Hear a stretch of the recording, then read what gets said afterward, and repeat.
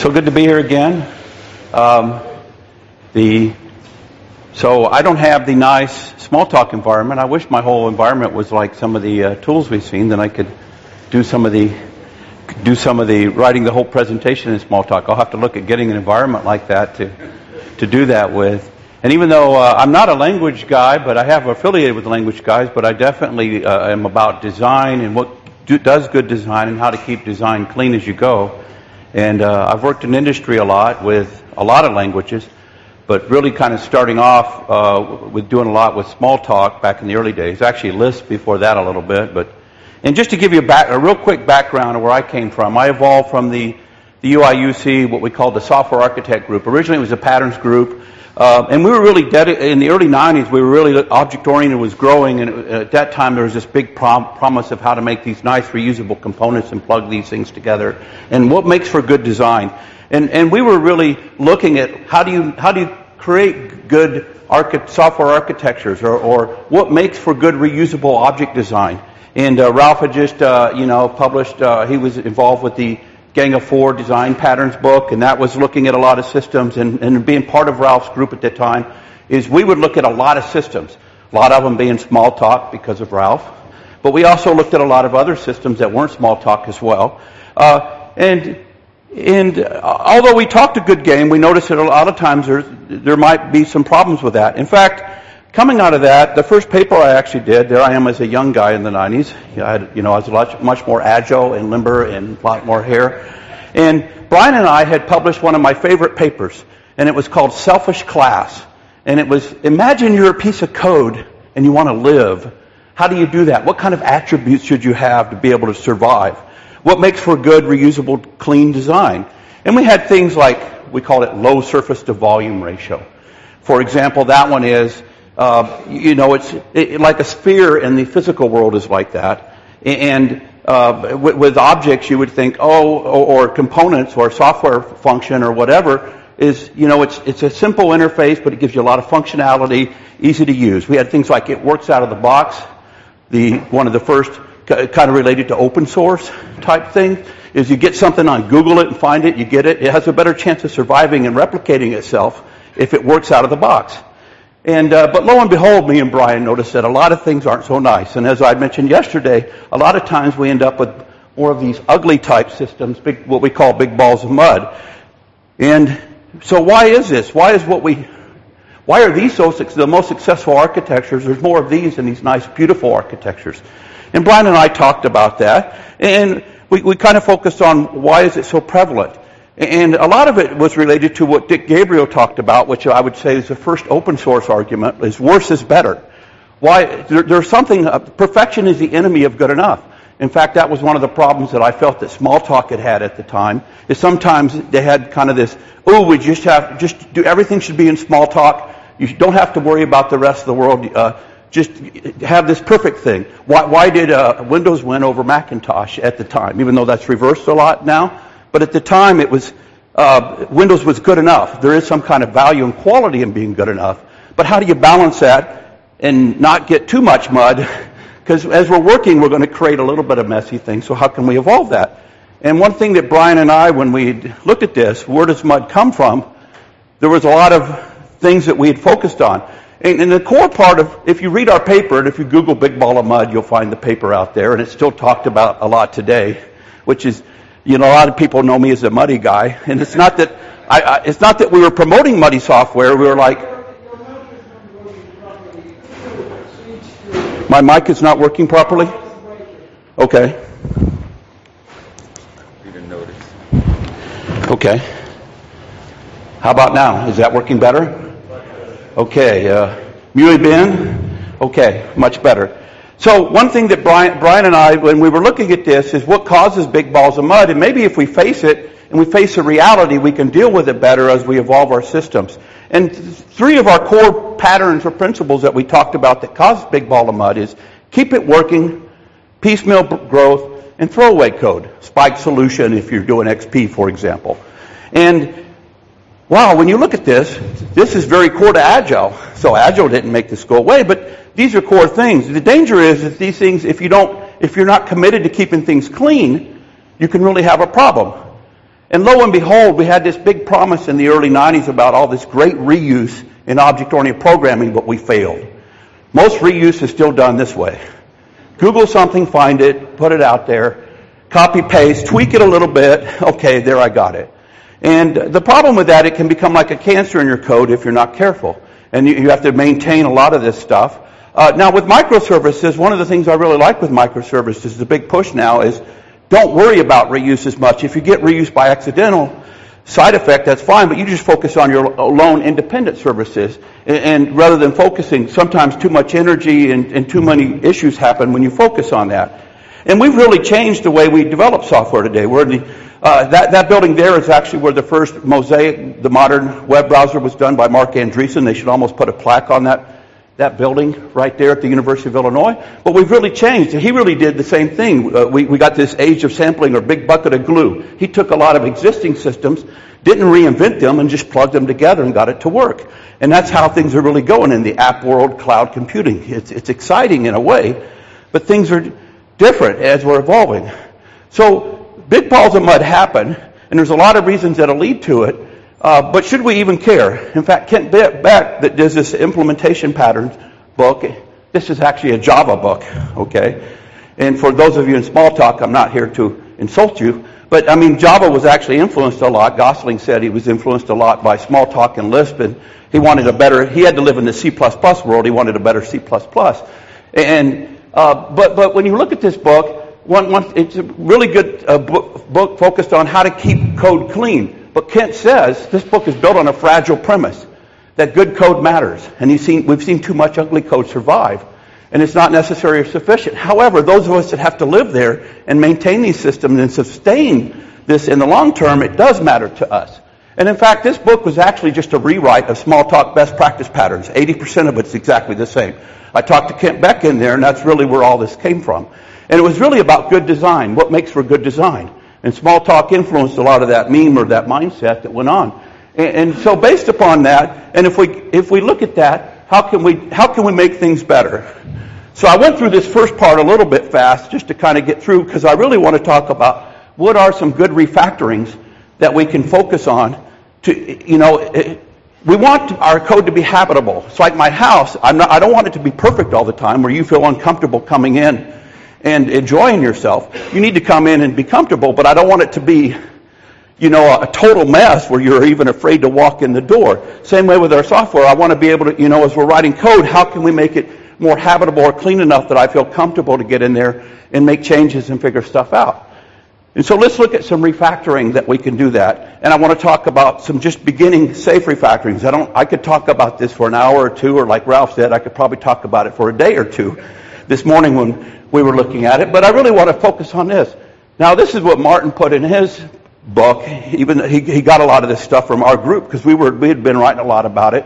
And PhD was done with, a couple PhDs were done with Ralph originally about it, with Bill Updike and Don Roberts. But refactoring is a discipline technique for changing the internal structure without changing the behavior. Really focused on keeping things working as it was before, which, i.e., if you had bugs before, you have bugs after.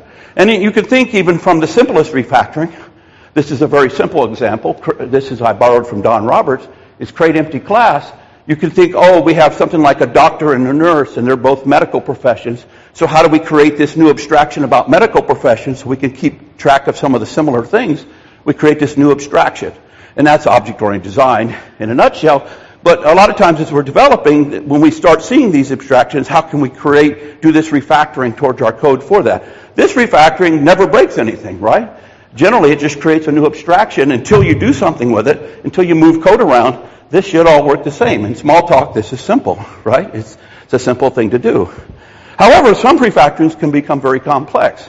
You can think of, for example, like matrices. Matrices can be represented as an array, a matrix as an array, an n by m matrix. On the other hand, we might think that, it's using up a lot of memory. We have a lot of very large matrices, and we want to optimize. I want to try some techniques for making it run faster.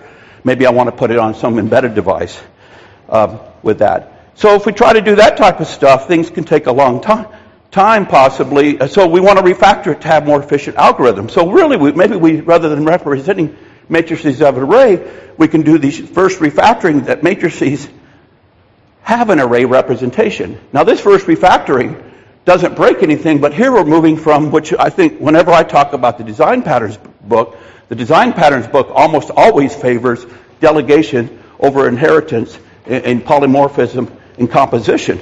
Not all of them. There's a couple that still talk about inheritance, but the majority of them really focus on that. So this is where we're moving to, where you really get more reuse, is you move to delegation. So here, once we do this refactoring and we make sure nothing's broke, then we can start adding. Maybe we have sparse representations or identity representations, and then we can optimize on space and maybe performance at that point. To master refactoring, you have to be able to know what to change, and you have to know what's better. So if you're going to refactor, you really have to be able to think about, you have to know what good design. So if I think very long methods is good design, well, I'm not going to necessarily refactor to smaller methods, right? Or if I think having a 10-level class hierarchy is a good design, then, but then I'm favoring inheritance over polymorphism. If that's the mindset, and sometimes I've seen when people first learn object-oriented, I get a lot of reuse out of inheritance. That's how you move to. But see, so really, what is your definition of a good design? But when you're refactoring, you're transforming from one design to another to hopefully add new features and evolve things as you go. So it's important when you do this transformation that you do it with a lot of small steps. I mean, if you go with this, when you're doing refactoring, if you're doing one big step, potentially if it goes wrong, you don't know what you broke. Here we had some tightly coupled stuff, and now we're maybe separating it out into maybe a strategy pattern or something like that. But here, if we were doing a lot of small steps like extract method, replace conditional with polymorphism, and move method, we can potentially know what broke, and we can back out and recover and move much quicker with that. So you always do it in a lot of small steps to get your design, and then do a lot of testing and validation. So testing is a key principle of refactoring. And it was promoted back even when the early refactoring browsers in Smalltalk, the first refactoring tools, were actually came out. So I'm going to now talk a little bit about refactoring, and I'm going to talk about some safe refactorings and go through a few examples. When I proposed some ideas, they said, Joe, we want you to talk 30 minutes about something else. I gave them a big list of stuff that they could pick from, and they told me refactoring and clean code. So I want to talk about that. But one thing I've noticed is refactoring definitely can affect your tests. So as I talk about the refactoring, I want to give you an idea of how it affects a test, whether it's a lot of rework, a little rework, or not. So a lot of times I was at one organization where they were hesitant to refactor because they were afraid how it would change the test. And I was like, wow, I always thought tests were supposed to make you happy to refactor. But not break the test. We have to refactor our tests or rewrite your tests. That's good. So as I showed yesterday, my top 10 code smells, you make huge gains into keeping code clean or towards evolving a legacy system, a big ball of mud, by just taking a lot of small steps and getting your whole team thinking about these top 10. And so I want to go through a few of these and talk about some refactorings that we can do. Some safe refactorings. Now, the first one, that there's been a lot of research that's shown that simple things like bad formatting or dead code, things like that, can cause a lot of potential programming bugs. Yes, you have a question?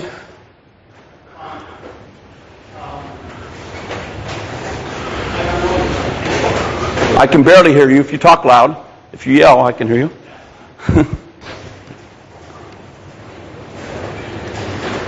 Hi, sorry. I can hear you now. Can you hear me now? About 15 years ago or so, I wanted to mention this in your previous talk, I didn't have a chance, but it seems you have it up again.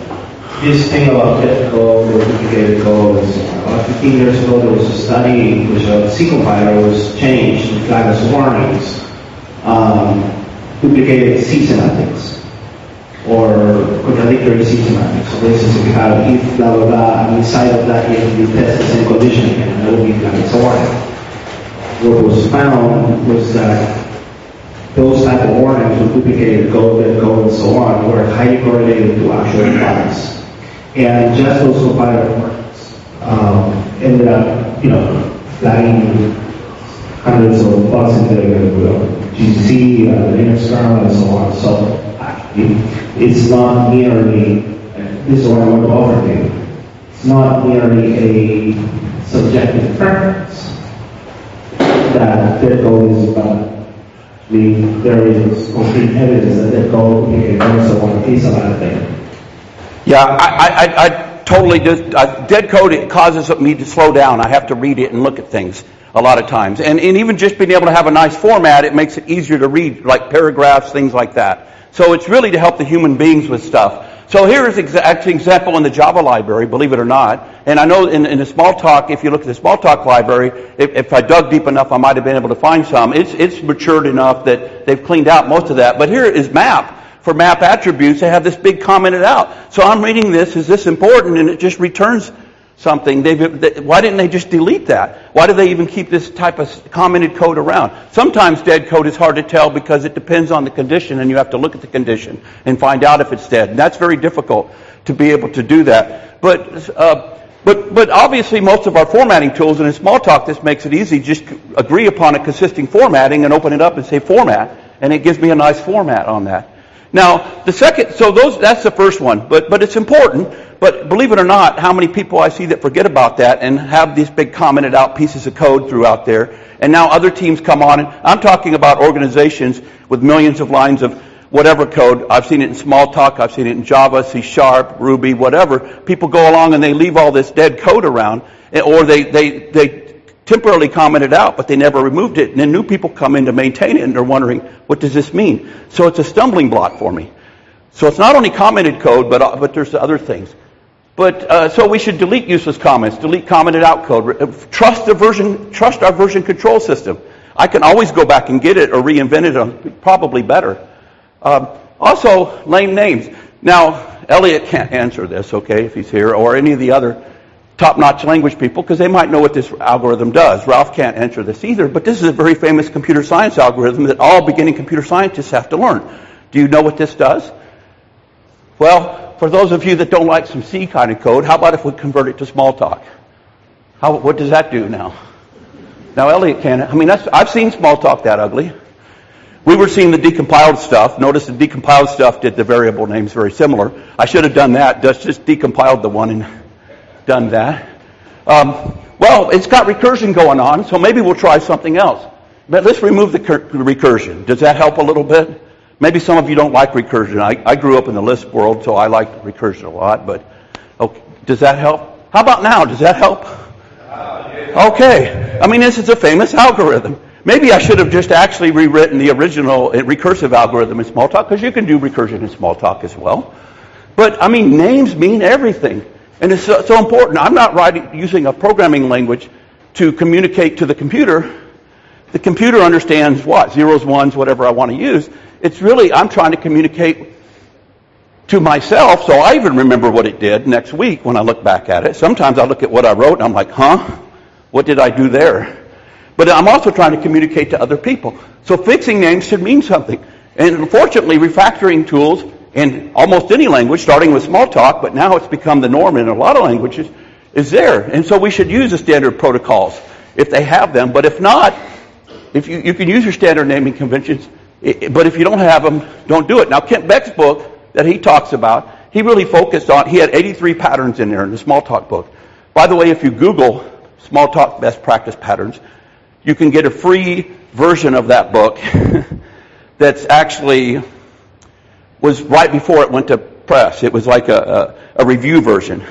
And also, like, Smalltalk by example has a lot of clean code examples in there as well. So if you're newer to Smalltalk and want to do that, I would highly recommend you can get a free version, or you can still buy the Amazon version, I think. But really, when you look at Kent Beck's patterns, what he was focusing on is the readability is more important than the readability of the method itself. What's nice is if I just look at quicksort, and I don't even have to look at how you implemented it. And if it works, only time I have to look at how you implemented it is if I have problems with it or need to optimize it. But if I'm able to just use it at that high level, you're writing a language, you're creating a language to communicate with me. The name should specify what, not the how. And method names, if there's a standard names, we should follow them. So in Smalltalk, you have a lot of standard names like as, when you want to convert as string or as date I should use that standard because new Smalltalk people are used to it and they'll already recognize it. If not, he even talks about how to do that. But there's two main kind of methods, is what Kent claims, is change state of receiver or return value from receiver. Watch out for side effects, because sometimes when you tell it to do something, it might have side effects. Try to avoid that if you can, like updating a lot of other things. But usually what he says is you're changing the state of the receiver, you should use a verb phrase. So think things like in English, like translate with or add or paint or display yourself on this. So you're using kind of a verb phrase, so that way it's easy to talk about that. So these are some good patterns for being able to know how to name things. If it's returning a value, give me your social security number. Now in Java they always use get, right? So get name, get, but then you use properties if you're doing C# or whatever. So depending on what language you use whatever their naming technique is. And there's even a lot of these extra specialized names. I don't have time in 30 minutes to go through all these. I could easily just spend an hour or so, because there's a lot of cool things like query methods. Has. Use is or has is what Kent Beck says. And you see the same thing in Java. Or if you do translating with, you tell it to converter, how you do that in Java, you'll do like to versus in Smalltalk. So you have Boolean property settings as well. Now, I couldn't say something about a lot of his patterns without sneaking in the nested guard clause, okay? Because this is something that you see in a lot of code too. A lot of times you'll see you're really trying to check a lot of these conditions, and the real results go way down here. But the method is get your pay amount. You can really simplify methods a lot by having these guard clauses just to get out of this method. If this is not getting the regular pay amount, return the dead amount. If you've died, maybe you've got some kind of, your wife gets some whatever, or maybe that's zero, I don't know.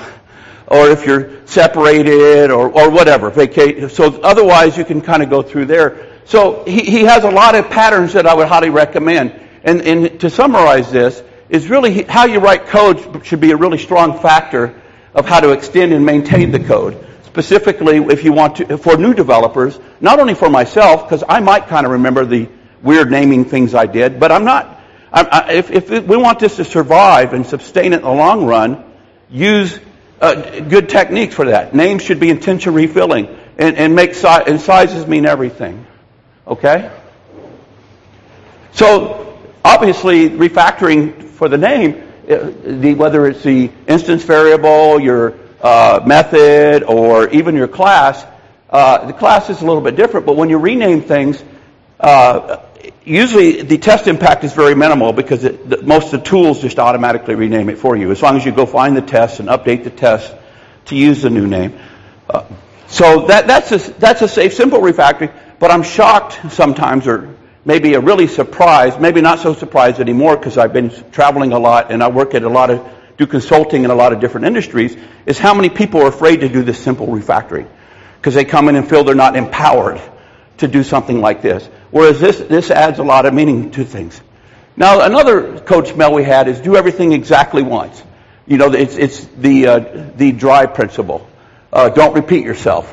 And we might have many copies, and therefore we have to somewhat maintain that in many different places. And so when you're fixing duplicate code, and I don't have enough time to go into all the details, but you're really moving identical methods up to the superclass, or maybe you create a common component. There's a piece of code very similar in a lot of methods. So you copy out that piece of common code. If it's in the same class, you just extract it to a method and then call it in all the repeated places. If it's repeated in different classes, maybe you create a helper class or decide one class that it should stay in and then delegate to that. So we remove it wherever you find it, extract it to a third function, extract it to a superclass maybe or another class. Michael Feathers talks about sprout classes, where as you're writing new code to, where legacy code, you can do that out and you can delegate to it. So then you have also this other code smell, large things. Classes and methods which accumulate too much functionality. And this is a hint that it has too much responsibility and it makes it harder to reuse. Smaller things are easier to reuse. So, in fact, what this usually does is it violates what's called the single responsibility principle. You want to make a method worse? Like just pass in another parameter. pass in a flag, do whatever. So it behaves different depending on the value of the flag. So then all of a sudden we're starting to maintain that. And so really, if you're saying the method does this and that, or sometimes it does this in this special case, think about maybe that should be split into a couple methods or a couple classes with that. Maybe you do a sprout method. You don't make legacy code worse. And you can test it a lot better. So, like consider a method like this, returning a Boolean, add sensor with name and with port. Oops, you can see I left a thing in here, messed up. So this is where I need a live environment that can actually test I need Smalltalk in my actual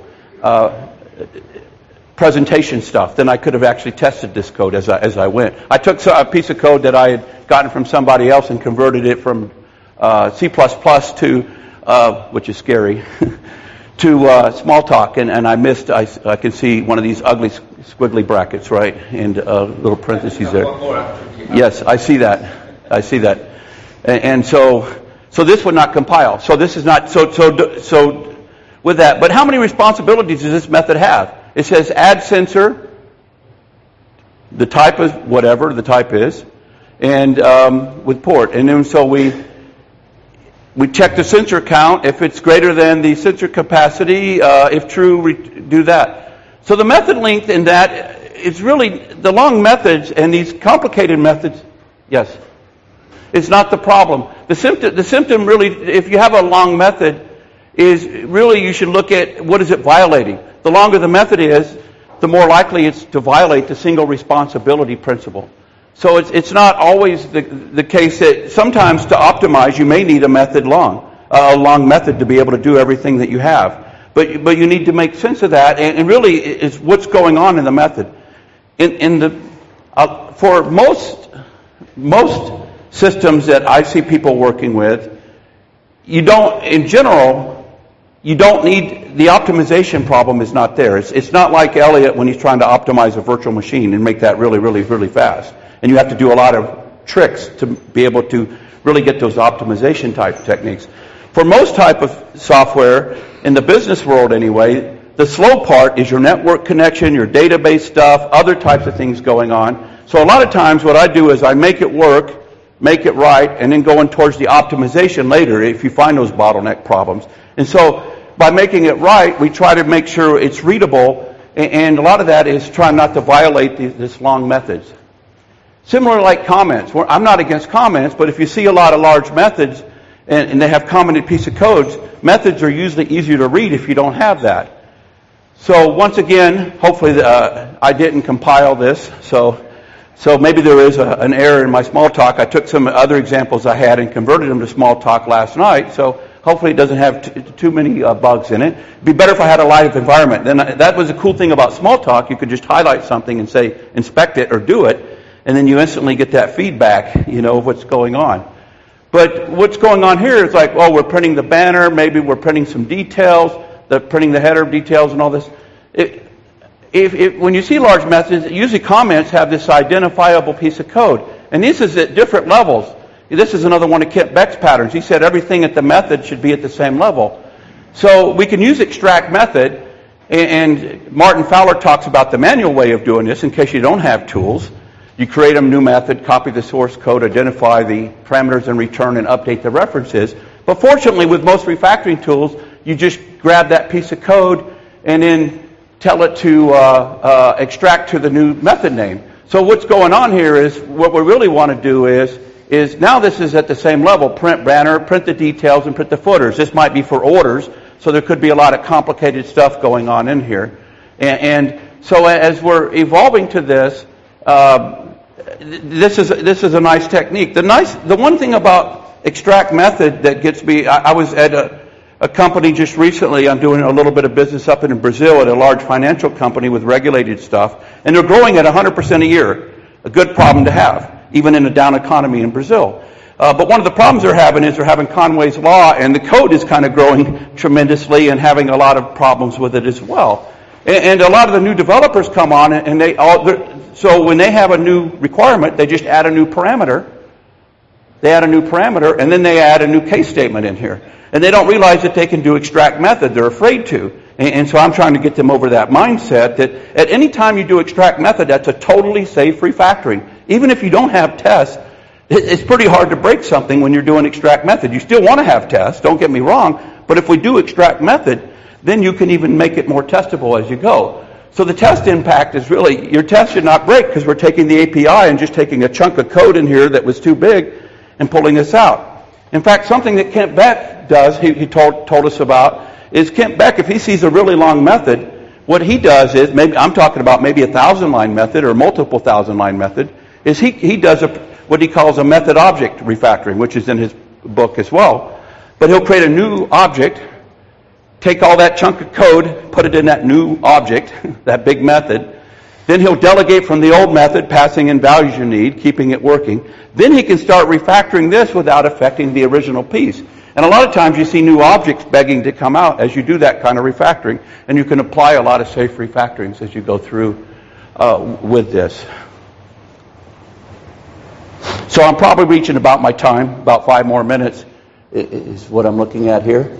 So I mean, I could go through many more of these. I don't, like I said, I could easily talk. I could easily talk about many of these, from move method to conditional complexity to all that. But let me kind of jump down to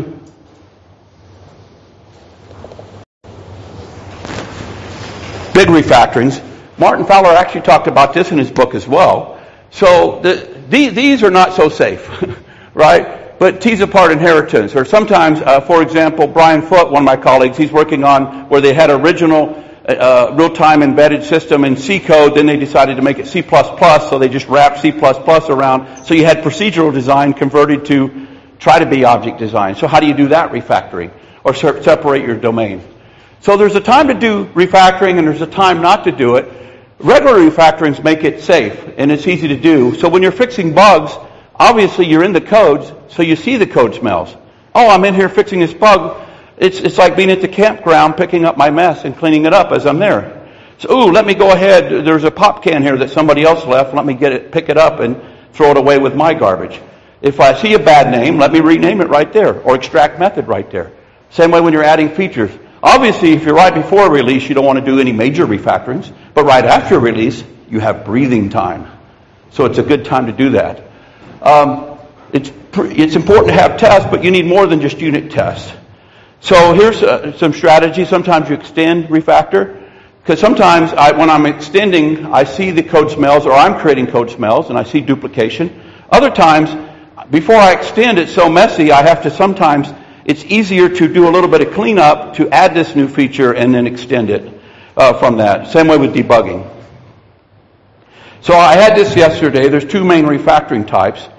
But Jim Shore, for example, he talks about having this as part of your daily work. And Martin Fowler also says work refactoring into your daily routine. You do it all the time. In almost all cases, you shouldn't just set aside huge times for just doing refactoring. If you put it off too long, and if we make it part of our regular mindset, if our whole team, if all our teams are constantly paying attention to keeping things clean, a lot of small steps go a long ways. Fortunately, there's a lot of tools that help. And something that was pointed out by Murphy Hill in his study with a lot of industry people doing refactoring, these are the main ones that people do almost regularly that get the most benefits. Rename, move, extract method, pull up, inline, extract class interface. So what's extract interface for Smalltalk? Yes, create abstract class, right? A pure abstract class is kind of like an interface. It's the same thing. Or, so these are the main ones, and so people should never, these are common things that you should just make it part of your regular development in your tool sets. Obviously, you want to use tools. A lot of the tools evolve from the Smalltalk community. Just to finish on this, rename is always safe. Extract method, well, unless you have some reflection or some other weird things going on. So you can do some things you have to be worried about. But if you're worried about reflection, so I'm actually doing this rename. Me and John Branner are cleaning up a lot of dead code in this one company I was telling you about up in Sao Paulo, Brazil. Is there for if we're worried about reflection or some dynamic service, we'll leave the old method in and still log it. as we're doing the rename, and that way you can do the delegation, and then you can find out who's calling it reflectively and then update that as well. So there's still some techniques you can do to keep that safe as well. Push up, pull down. Pull up is always safe. It's exactly the same. If you pull it up and you have different conditions, now you're going to create a template method or something like that, then you have to kind of be careful and kind of test what you're doing. Create common components. Fairly safe, but sometimes can be harder to share. So anyway, sorry to push that so quick, but they told me I only had 30 minutes and I didn't want to violate the rules from this. But it's really good to be here again, and definitely at a small talk conference. I love small talk, and I'm around for the next day or two, and hopefully get a chance to talk to a lot of people. I don't know if we have time for any questions or what. It's up to you. Okay. Thank you. Gracias.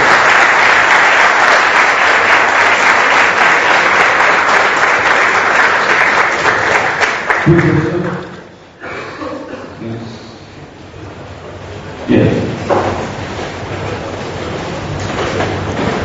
Well, regarding the thing of the root names and methods, I would add that also the single responsibility principle. There are times where a method does more than one thing, and name it lies, which is another problem for me because you are not going into the detail of... It's a what? Sorry, I didn't quite hear what you said it was. It's a... No, I would say that when you mix up the violation of the single responsibility principle and fast method names, you can enter a situation where the name method lag. Yes. Not that common. Oh, right. I got you. Don't give good names and don't lie. Well, I don't lie, but you lie, because sometimes you see an update method which, when you go inside the method, it updates and creates and leaves some stuff, and when you don't enter that detail, you wouldn't see all that stuff. That's right. And so maybe the early refactoring is you do refactor it to that longer name because you're trying to say, what does this do?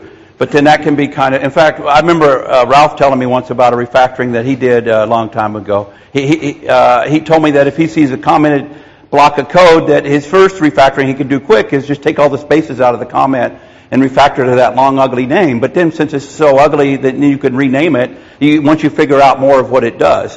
And so, but if you have multiple responsibilities, you're trying to name it, well, it does this and that and this and that, and we're trying to make this big, ugly name. But then how can we break that out? Is there some natural breakouts to some next refactorings, like some extract methods, or maybe there are some new classes that should even come out from that? But that's a good point. If you have both, not only bad names, but then violating the single responsibility. And in most code bases that I look at, there's many types of code smells going on. So then sometimes people feel overwhelmed. How can I even make progress on this big ball of mud to tease out this spaghetti code? But how do you do it? You do it, well, while I'm working, I just take a lot of small steps. Any code I work on, I try to do a lot of cleanup.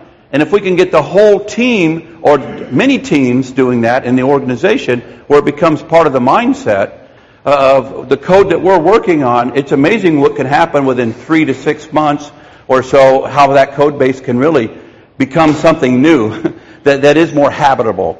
So it's not trying to make it perfect. It's trying to make it, perfection is the enemy of good enough. But it's trying to make it good enough, but something I can live with and maintain and extend. Right over here, one more. Okay. I think that there are many rules, talks, best practices. All of those things that you are reviewing are very important because they provide a lot of contributions from actual experience, etc. But there is something else I think we can do, especially those who have the responsibility to work at the system level. The people that are creating new small environments or on that family, when they are programming the environment, the development environment, they have to pay a lot more of attention to the quality of the code, because that's the code that the application programmer will take as a reference. So people will copy, essentially, the patterns and ideas that are in the development environment. So I consider that critical, because your application size is up to you. But if the development environment doesn't consistently show and enforce the good patterns, then the rest of the programmers will get confused and add more noise to that case. Yeah, very good point. In fact, when I learned Smalltalk, that was the beauty of Smalltalk, is you always look at the collection hierarchy, your magnitudes. You learn a lot. You also can look at examples in the library that you don't like. So it's the library itself, and that's the main part with Smalltalk. So develop environment makes it easy to do that. But I also even think, to extend what you're saying, so I agree with that, but I would even want a better development environment that maybe even helps me even think about those types of things. I mean, some development environments can give me some clues or trigger when there's some smells. I've seen a lot of that. But it's potential that maybe even the way we're thinking about writing code and stuff, we think is cool today, but maybe 20 years from now, it's like dark matter. There's a lot of stuff we don't know. Maybe we realize there's even a better way to even design code that doesn't create a lot of accidental complexity. So how can we avoid some of that accidental complexity? But yeah, I mean, it's good to have good working examples. Ralph and I were just talking about this morning. We've noticed that a lot of Java people sometimes don't do that, but in Smalltalk, you actually, when you learn it, you do look at the library, and you learn from that, and that helps you think about good object design. Mostly where I learned about thinking, Smalltalk is simple. When Ralph teaches it, within a couple of hours, he said, okay, that's it. Now you know Smalltalk. And you really do, because the syntax is simple. But the library takes a long time, and that's where you really learn object think and good design, and what makes for, so most of the Smalltalk library, you look at the hierarchy of the collection hierarchy is only like maybe 4 or 5 levels deep. It's not very deep at all. Whereas when I see somebody else's code that has 15 levels, I'm like, you know, maybe that's kind of a code smell too, is how so you can learn a lot by looking at those different types of things. So very good point. So thank you very much. Thank you.